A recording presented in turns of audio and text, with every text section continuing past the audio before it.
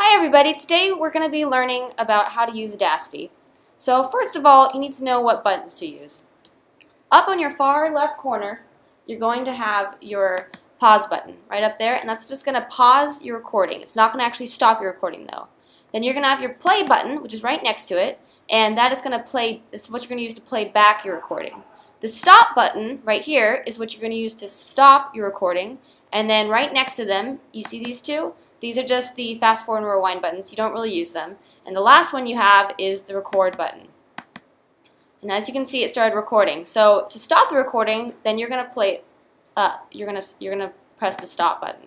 So the thing is that every single time you record something, if you want to do another recording, you actually have to delete the one you already did.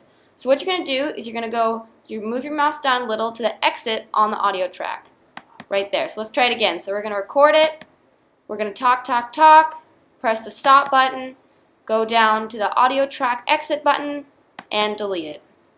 Okay, so the next thing you're going to do is we're going to actually do an actual recording, so we're going to do it one more time. So we're going to click the record button,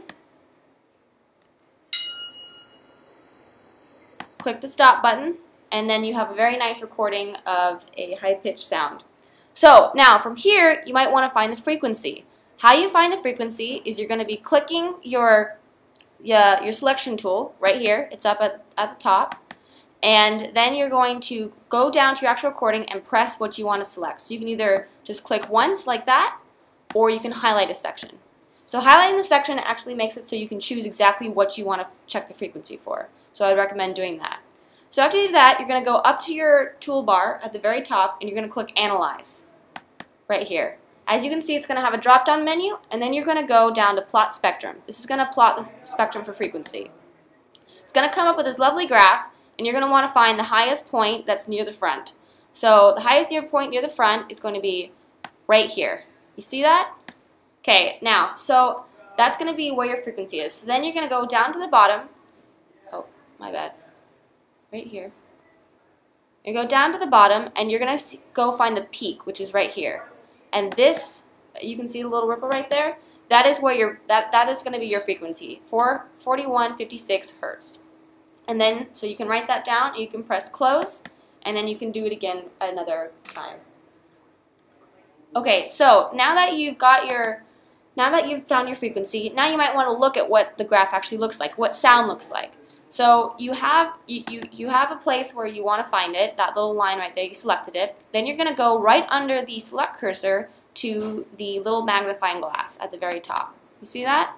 Okay, now you're going to slide, now to zoom in and out, you're going to go all the way to your far right corner, and you're going to see two more selection tools, the zoom in tool and the zoom out tool. You see how I'm doing that at the very, very corner? There you go.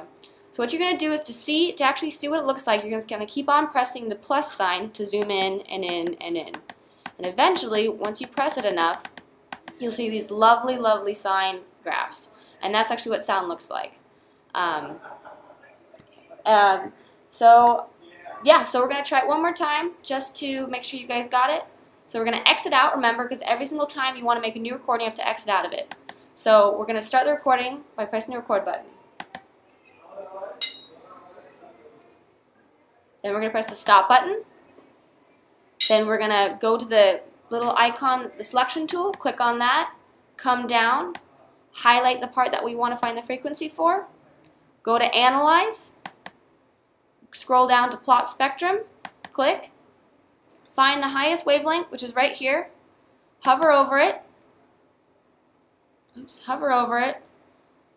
and then we're going to go find the peak, which is down here, which is 4154 hertz. Write that down. I'm going to press close. Now we're going to see what it looks like. So we're going to click the selection tool again, click on where we want to see it, go back up to the selection tool and go to the little magnifying icon for the zoom. Go all the way to your right to find the plus and minus with the magnifying glass, and press the plus until you can see a beautiful, beautiful sine graph right there. Very nice. So thank you for going this with me, and I hope you guys have a great time using Audacity. Thanks. Bye.